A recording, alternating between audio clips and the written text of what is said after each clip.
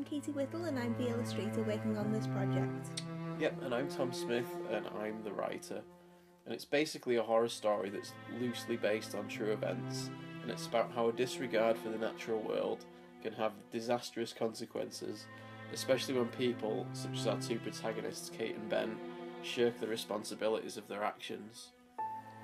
We've opted for a deliberately hand-drawn style for the artwork, drawing on a number of influences with the final style resembling something between Raymond Briggs and Ito Junji. The pages are inked with a dip pen and sumi brush and touched up digitally afterwards.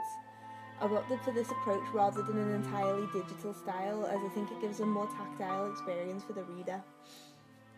We really don't want to give too much away about the plot, but there's going to be creatures, and there's going to be some David Cronenberg style body horror, and we also wanted to make a more subtle horror comic than we've seen in the past, and we're trying to let the chills come through the subtlety and the surrealism of the story rather than relying on gore.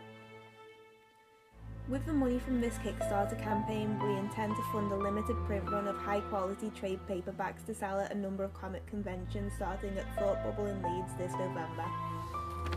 For a pledge of £2 or more, you will receive a PDF of the completed 70-page comic.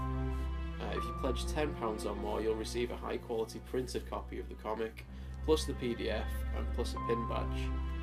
Or if you want to pledge £20 or more, you'll get all of the above, plus a commissioned A5 sketch and traditional materials by Katie.